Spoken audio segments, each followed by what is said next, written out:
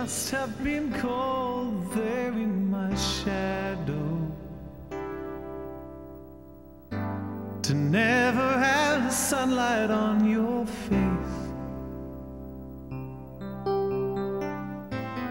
You've been content to let me shine, that's your way.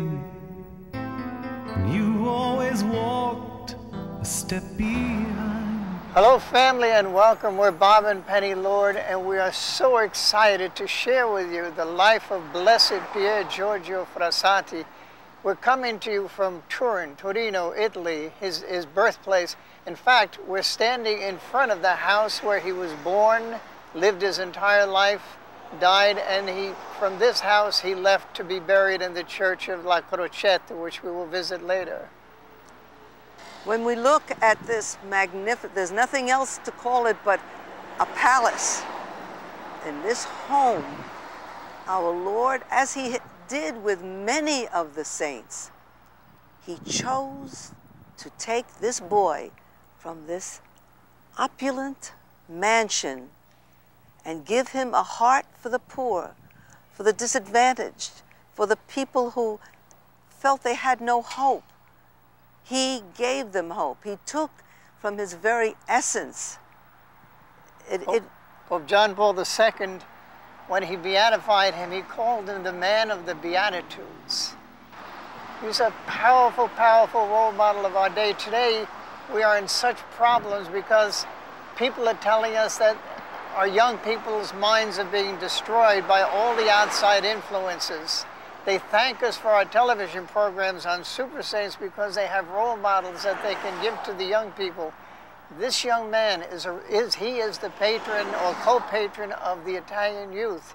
His body was brought to the Sydney World Youth Day this year. He is a very strong, strong symbol for our young people. The Lord brought him to us. What was it, 1901 is when he was born. Pier Giorgio's family was not really a very religious family. His father was a powerful, powerful man in the government. He was the publisher of a liberal newspaper, La Stampa. He became the youngest ambassador to Germany from Italy, so he was very much into the political and social world. His mother was an artist. She sold one of her paintings to Victoria Emmanuel. So her thinking was not focused on church either. She was interested in many other things, the least of which were the church. But her mother, Pier Giorgio's grandmother, Linda, was the one who gave him his spirituality. She was the one who taught him all the things he came to love in our church. Talking about his relationship with his mother, she loved him very dearly, as did his father, but they did not understand the walk that he was taking. He couldn't even share it with them.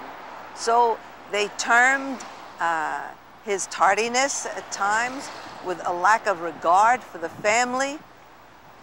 And it wasn't. What it was that rather than spend the money on a fare to get home, he saved that money for the poor and walked. Oh, ran. He would run home so that he wouldn't be too late for dinner. But then by the time he got home, he was soaking wet from perspiration, so he'd run up to his bedroom to change into a clean shirt. And when he came down completely out of breath, they would say, he has no regard for being on time. He just doesn't care about his family. And really, he did. He loved them dearly. Yes, and would do nothing to disobey them. His dear father had plans for him, as don't we have plans for our children?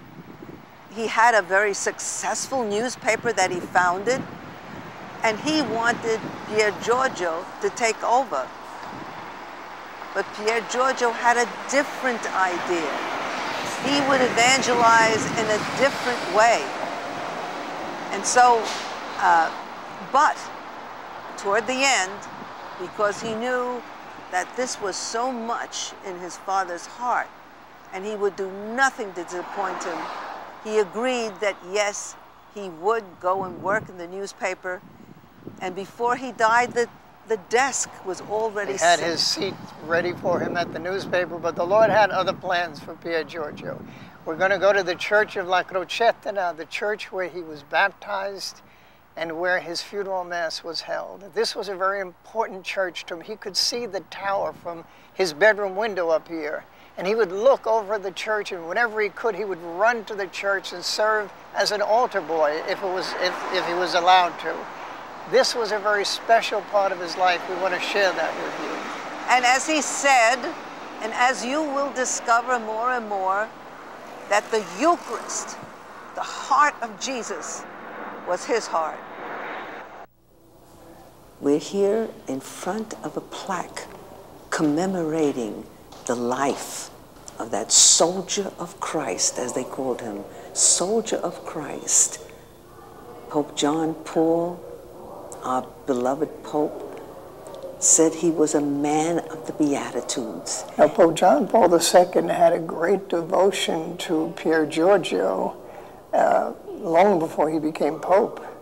And he came up to Torino and then up to Bologna to venerate and pray before the tomb of Pier Giorgio. He had a great devotion to him. He really believed that this young man was a role model for the youth of the world.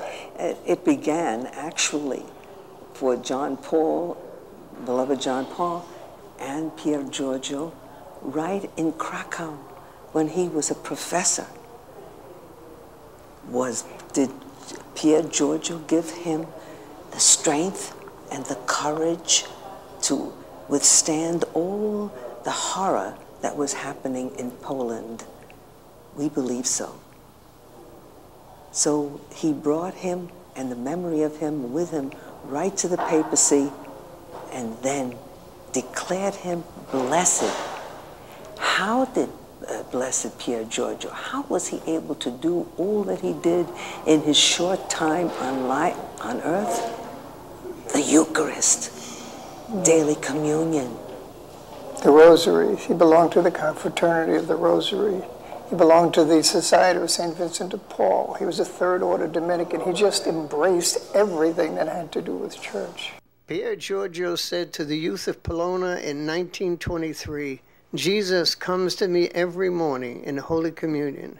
I repay him in my very small way by visiting the poor. With all the strength of my soul, I urge you, young people, to approach the communion table as often as you can. Feed on this bread of the angels, whence you will draw all the energy you need to fight interior struggles. Because true happiness, dear friends, does not consist in the pleasures of the world or in earthly things, but in peace of conscience, which we only have if we are pure in heart and mind." God bless you. A beautiful face without a name for so long. A beautiful smile to hide the pain. Did you ever know that you're my hero? And everything I wish I could be. And I could fly higher than an eagle. 'Cause you are the wind beneath my wings. This rock is from the mountain where he used to go. And it's fitting that it should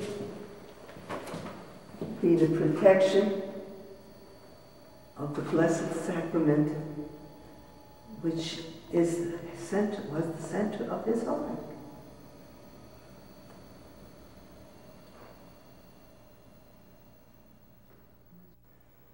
Pier Giorgio had in his notes 6 o'clock at the Consolata Basilica. This refers to the place and time when he would begin his nightly pilgrimage to the poor. Now, he never considered his father's wealth his own. Rather, he broke the unspoken rule of never being in debt as he borrowed lira from those who would loan the money to him. You could see him standing under the clock at La Consolata, holding his impromptu meetings with the needy, giving those in need his last lira. It became well known as his meeting place. And always it was the same for the poor. Speaking about the poor, he said he saw a special light surrounding the poor and unfortunate, a light we did not possess. He explained to an associate when trying to explain his love and ardent desire to help those who were in dire need and were not able to help themselves. There were times when he borrowed a little from his father and his mother. He kept a strict accounting of all that he borrowed. From the time he was a little boy, Pier Giorgio would work in the garden helping the gardener. One day, as he was picking wild flowers to bring to his grandmother, he saw a lay worker approaching the garden. She explained she was picking a bouquet to place on the altar in the chapel. Little Pier Giorgio walked over to the woman with a rose in his tiny hand and called out to her, "Sister." She insisted, "I am not a sister." But Pier Giorgio insisted, "Sister, take this rose to Jesus for me." The lay worker saw the look in the child's eyes, and she said something which would become a prophecy. "You'll see that one day Jesus will make you a saint."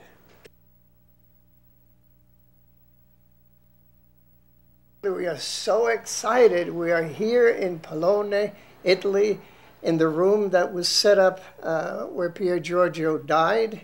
And we're with his niece, Wanda Gawronska, who is the daughter of Luciana, his sister Luciana. Who wrote the two wonderful books. And actually, she and the family are the ones that are most responsible for fostering the cause for the beatification of Pier Giorgio, plus Pope John Paul II. Like Pope John Paul II, he was an outdoorsman par excellence. He loved mountain climbing, hiking of all kinds, riding his father's horse, skiing. He loved to share his faith with his companions, his heart speaking even more eloquently than his words. He was all parents could want in a son.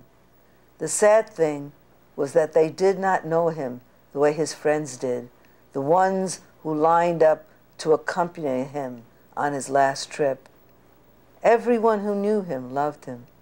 He was a real young man in the purest sense.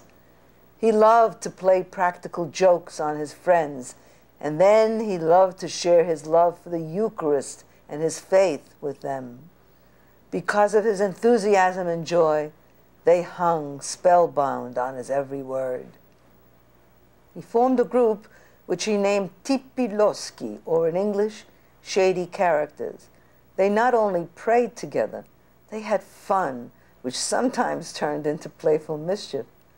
They loved to be with him, and he loved to be with them. The rosary was his lifeline. No matter how tired he was before retiring, he knelt by the side of his bed and prayed the rosary. I wanted to share some of the insights that she's been giving us off camera. Now we have to get her on camera because she has a wealth of information about Pier Giorgio and his mother and the entire cause for the beatification.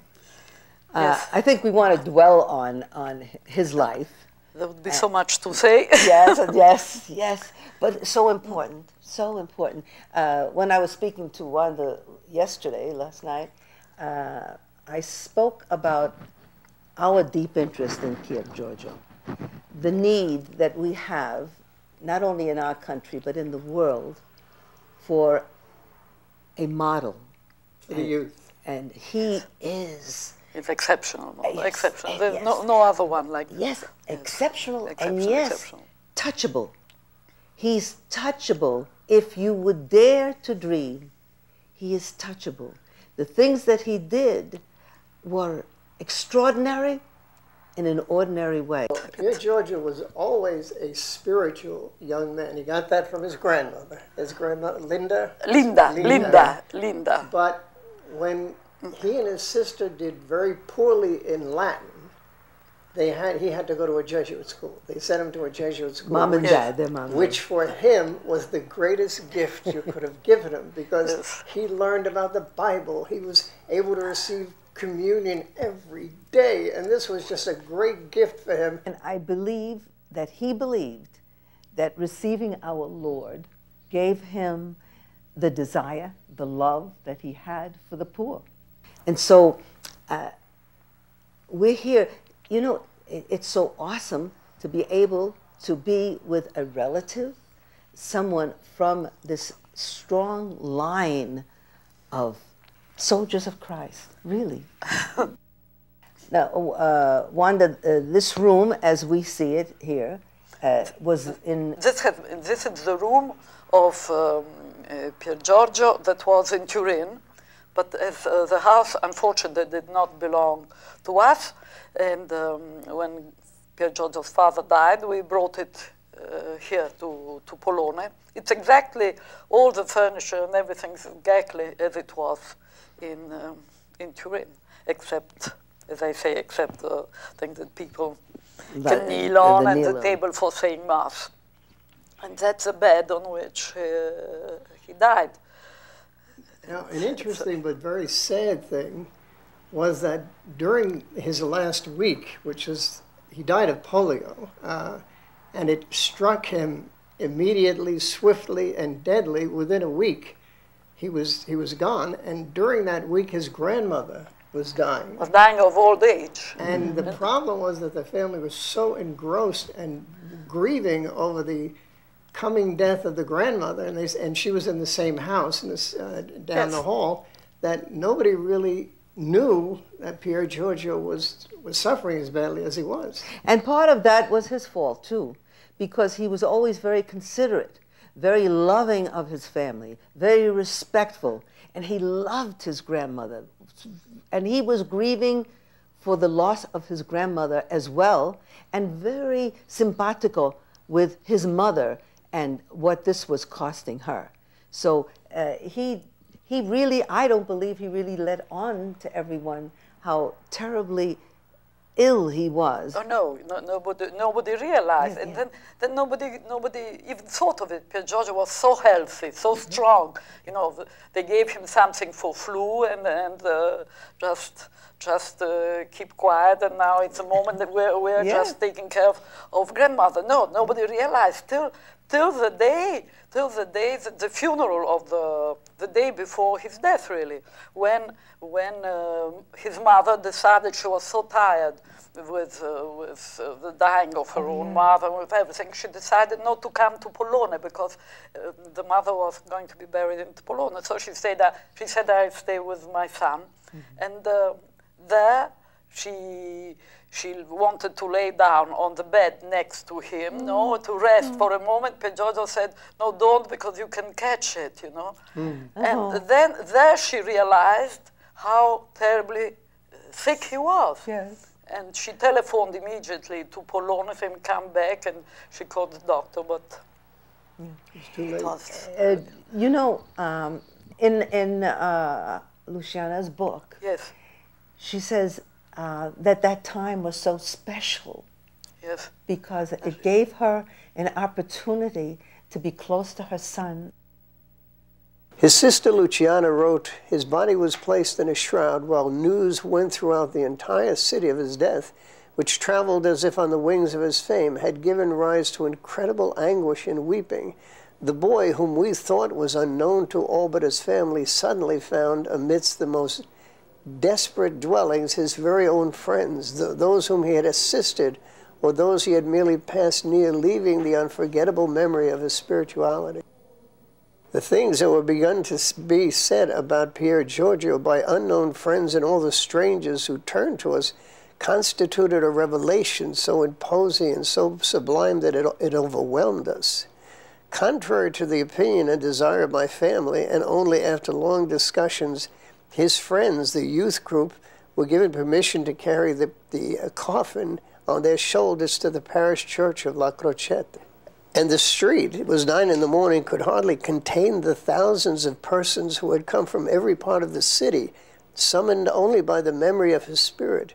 To the many who had already taken turns in the room of our house, wishing to mingle with their tears with ours, there were so many that in order to make room for the funeral procession, they couldn't go the direct route to the church, but had to go through larger streets, through Marco Polo Way and this other concourse in order to compensate for all the people that were there for the funeral of Pier Giorgio.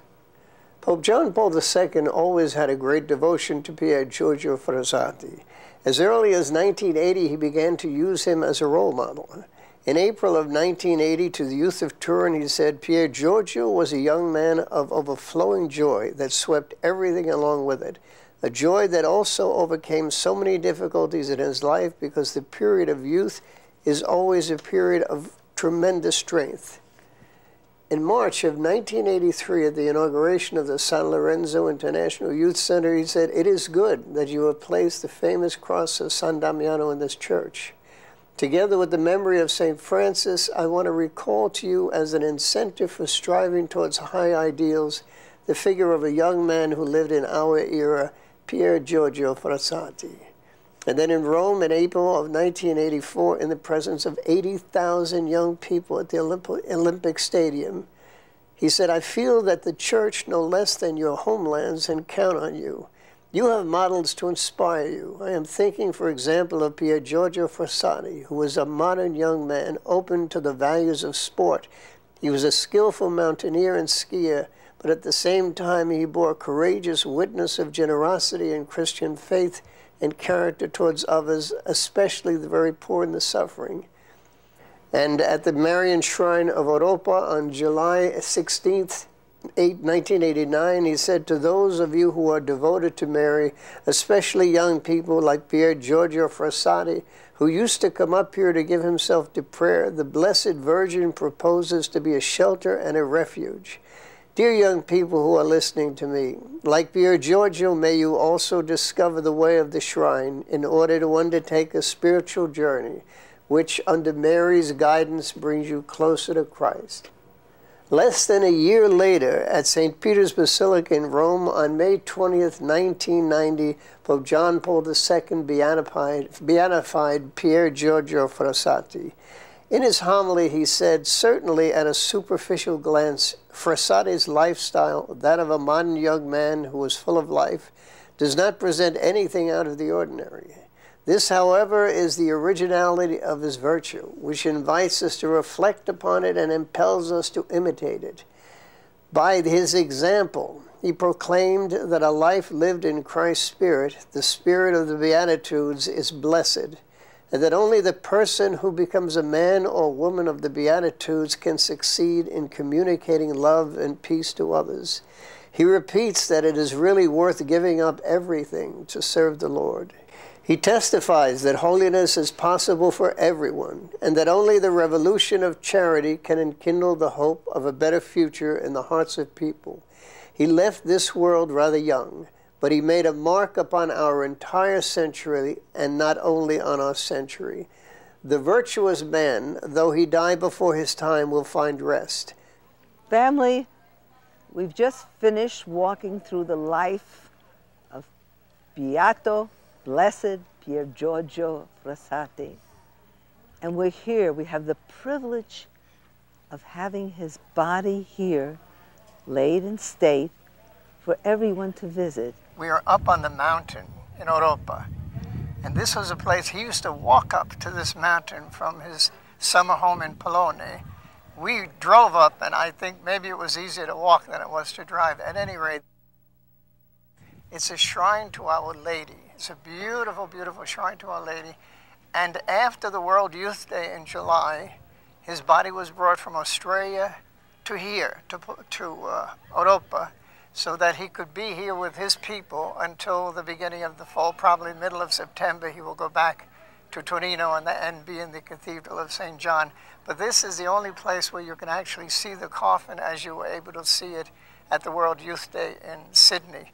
And so we have videotaped that so we can show it to you as part of this program. Someone once asked us, why now? Why haven't we known about miracles of the Eucharist all these years? Why haven't we known about Blessed Pier Giorgio Frassati all these years? Why now? And we said, because the world needs the miracles of the Eucharist now, and the world needs the story of Blessed Pier Giorgio. The world needs to see him and to look into the mirror, because this could be you. Listen with your heart to what Blessed Pier Giorgio has to say. There is joy in chastity. There is joy in embracing the church. There's joy in the rosary, devotion to Our Lady. There's joy in helping the poor. He was called the man of the Beatitudes. One of his greatest works was to help the poor through the Vincent de Paul Society. And even without the Vincent de Paul Society, on his own, he did many, many things. We're living in a dark world, a world that tells us that good is bad and bad is good. And here comes a light on the feast day, on the vigil of Holy Saturday. He was born. Even that the Lord planned, that this light would come when the lights went on inside the churches all over the world. Pier Giorgio has a lot to say to you. Learn about Pier Giorgio Frassati. Embrace the things that he embraced. It's fun to be good. It's fun to be pure. It's fun to be church. He's touchable. That's the most important thing. He's not beyond your reach. He's as close to you as your heart is. Listen to him. And then don't say a big yes. Don't say a yes to the top of that mountain. Say a yes to the foothills. And then the Lord will bring you higher and higher toward him. And make Pier Giorgio's slogan your slogan. Verso l'alto, always upward. He was always upward, going closer and closer to heaven. We love you. God bless you.